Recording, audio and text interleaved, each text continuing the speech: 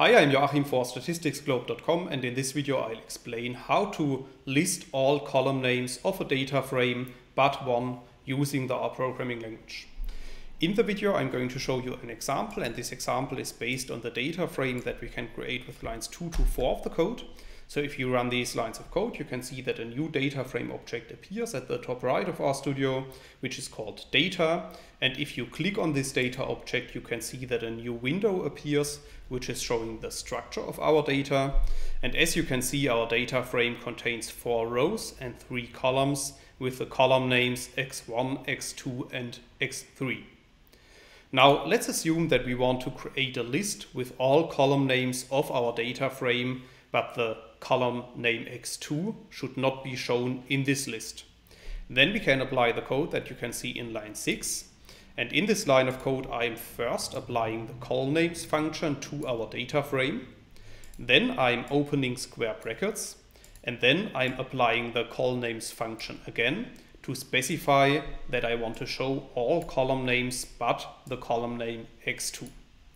And then I'm storing the output of this in a new data object, which is called list names.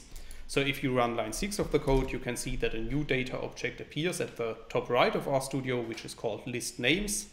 And we can also print this data object to the RStudio console by running line 7 of the code.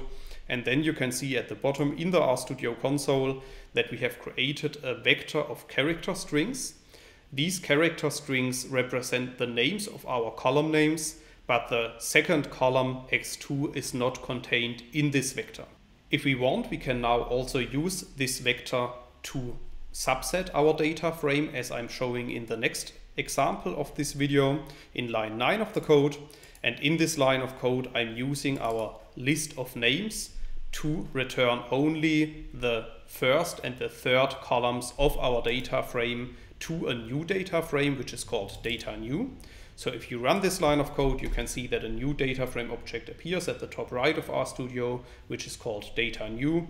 And if you click on this data frame, you can see that we have created a subset of our data frame where we have selected only the first and the third columns of our data. So in this video, I have explained how to list all column names but one in the R programming language.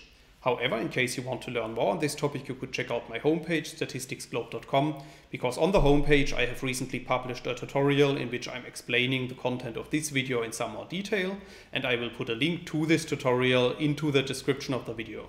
Furthermore, if you have liked the video, I would be very happy if you leave me some positive feedback in the comments, or if you give me a thumbs up on the video, and make sure to subscribe to my YouTube channel to get notifications in future when I'm releasing new videos to the channel. That's it for this video. Thanks a lot. See you next time. Bye bye.